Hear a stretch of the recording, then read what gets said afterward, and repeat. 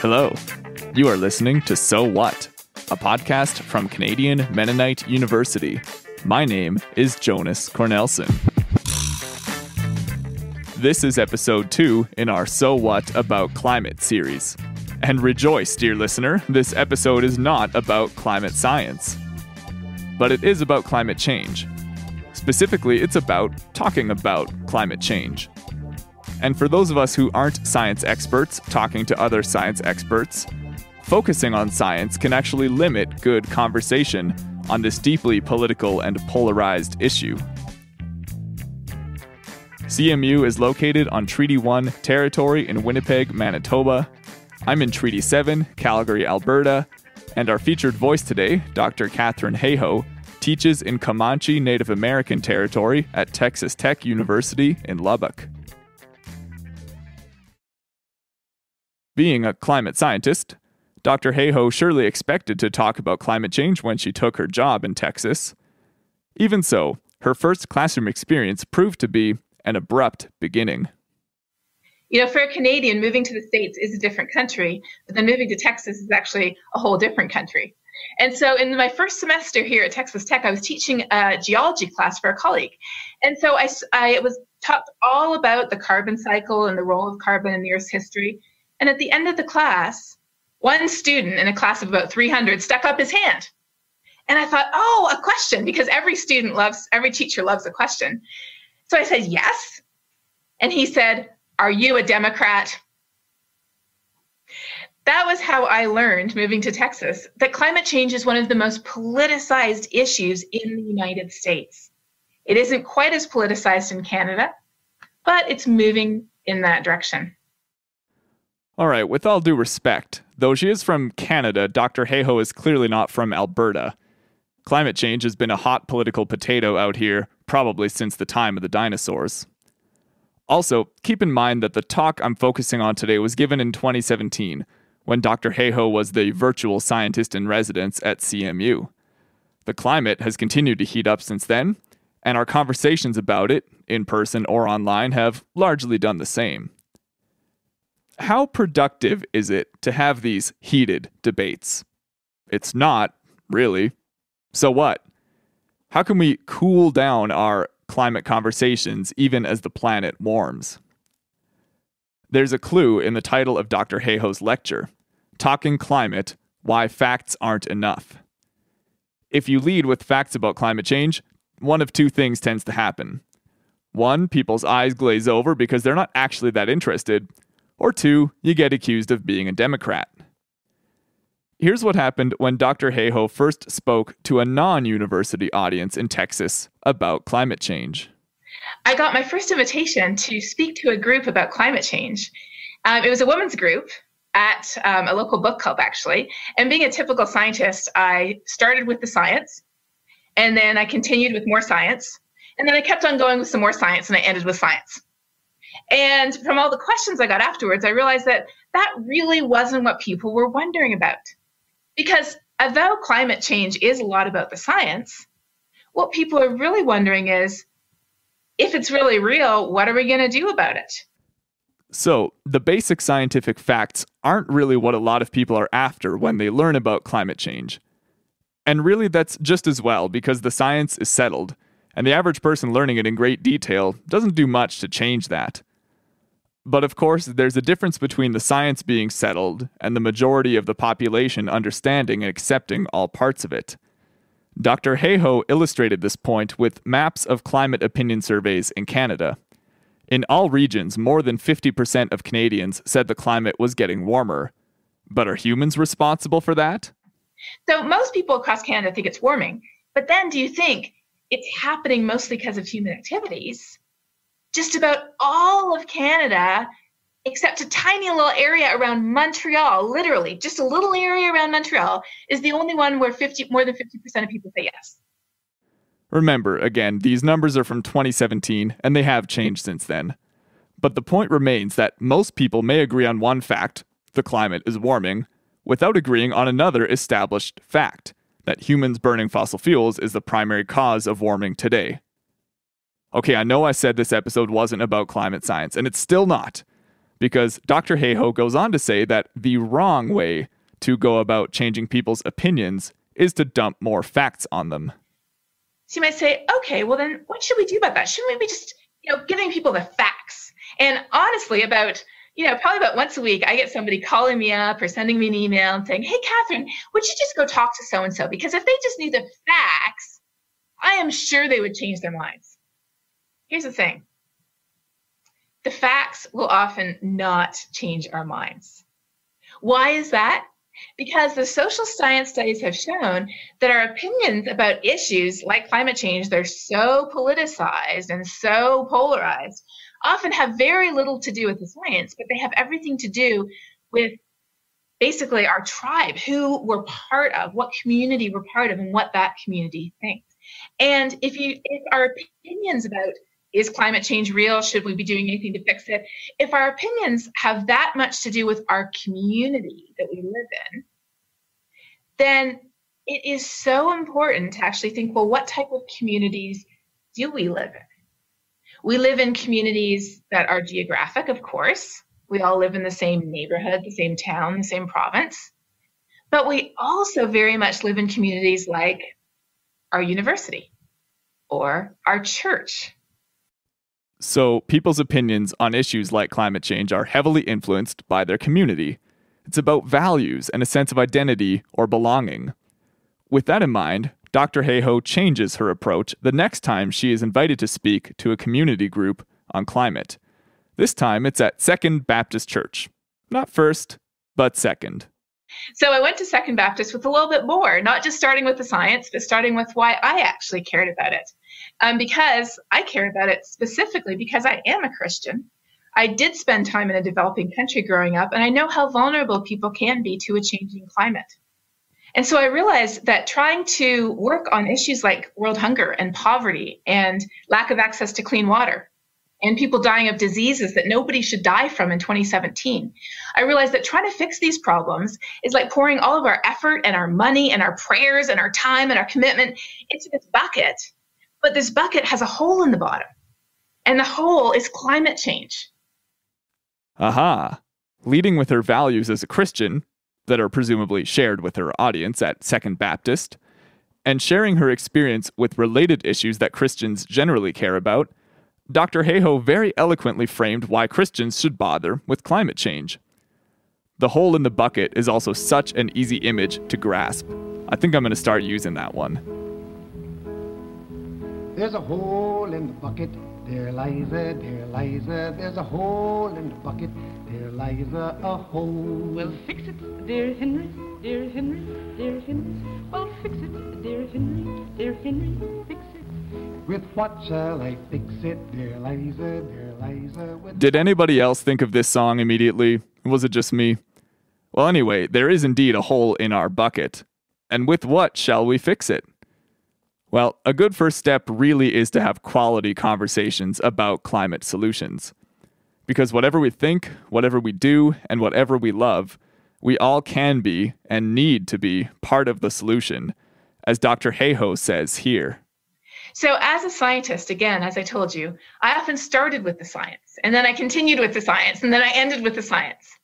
But now I think it's most important to begin with our hearts. What is it that we truly and genuinely care about? What values, what loves, and what concerns do we share with whoever it is that we're talking to? For many of us, it may be our faith. For others, it might not. It may be that we're both hunters, and we want to make sure that there's a healthy ecosystem there to support the species that we love to hunt. It might be that we are skiers, and we want to make sure that we can pass that love on to our children. It might be that we care about the economy. And that's, I think, where it's so important to talk solutions. Wait, the economy? Well, yeah, the economy. A stable economy needs a stable climate.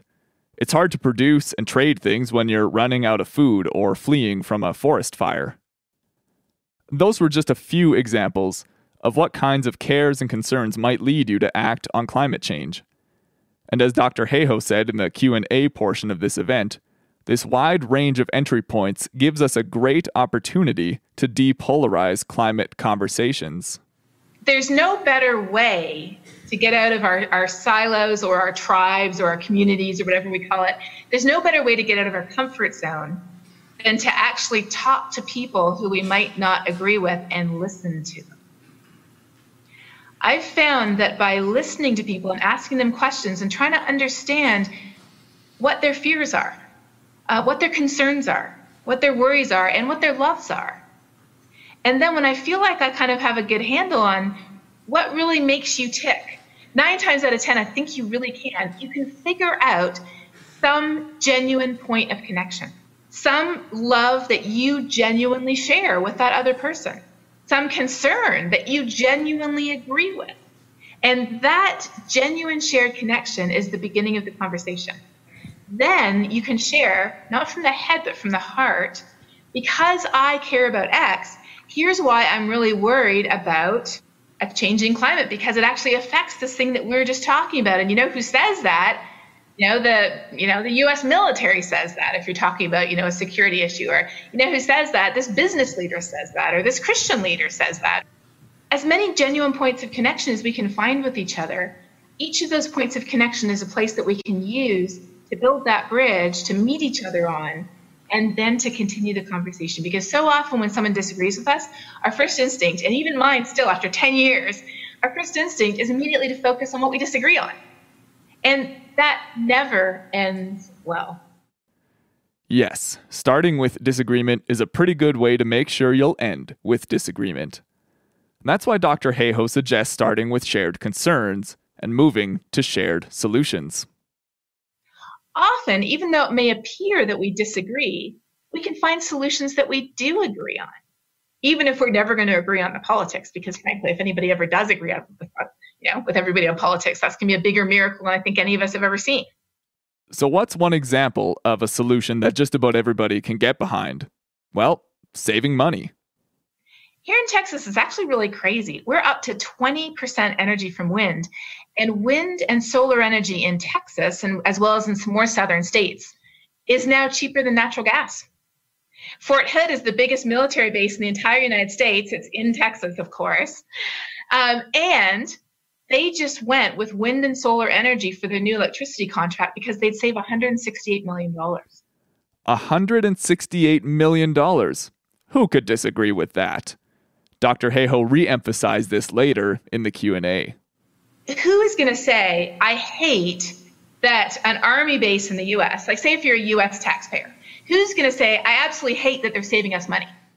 Indeed, Texas does not like taxes, which is kind of funny because if you rearrange the letters in Texas, you can of course spell taxes, but I digress. This is a great solution that obviously should be applied at scale. But when talking solutions like this, another question Dr. Hayhoe often gets is about energy poverty. Places in the world that don't have reliable, established power grids. Shouldn't the people who haven't yet gotten the benefits of abundant fossil fuels to improve quality of life get their turn? The thing is, many of those people and places are in Southeast Asia and Africa, where there aren't actually abundant fossil fuel reserves.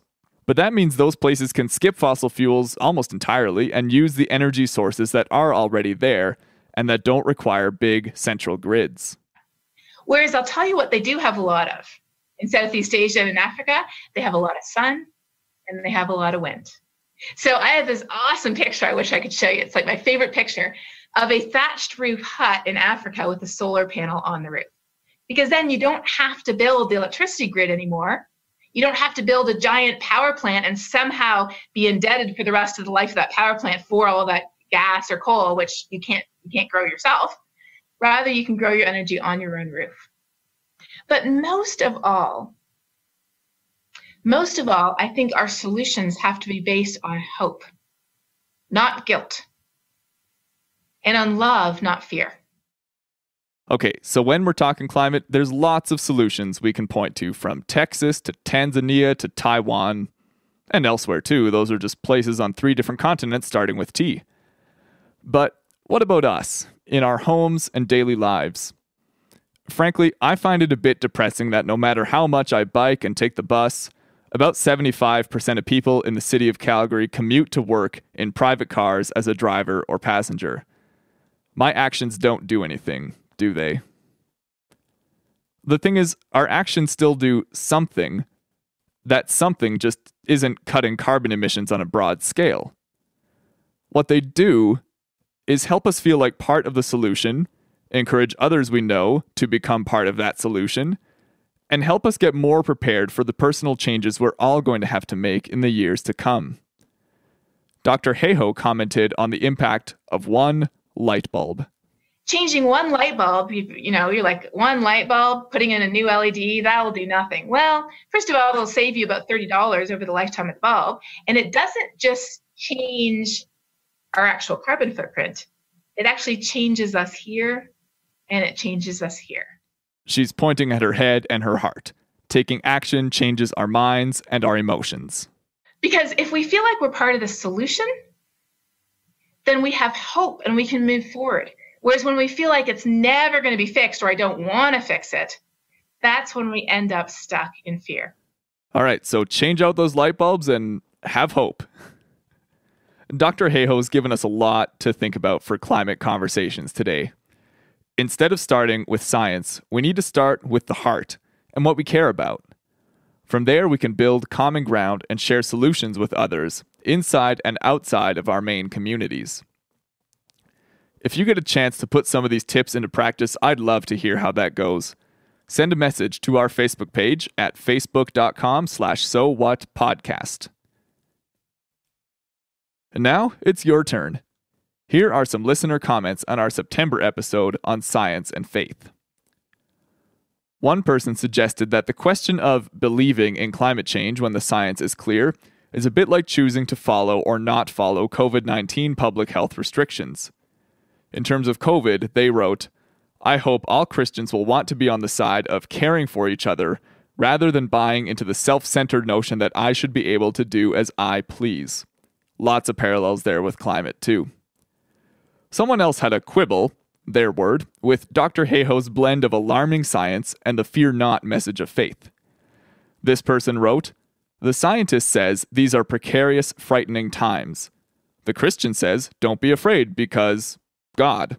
Soldier on, preach the truth about climate change. But if I am overcome with fear and trepidation, does that mean I lack faith? That my dis-ease is in fact distrust in the efficiency of God to empower?" Big questions. I do not claim to have the answers, but thank you for those comments, and I look forward to hearing from you this month. Let me know how your climate chats go, or whatever else is on your mind. Thanks for listening to the second installment of So What About Climate. We're switching gears next month, digging into the heavy emotions many of us feel when we look at how our world has already changed and what's ahead as the world warms. I'll be featuring an Arasha, Manitoba event mainly organized by one of my fellow CMU alumni. Don't miss it. I'm Jonas Cornelson. I'll talk to you again soon.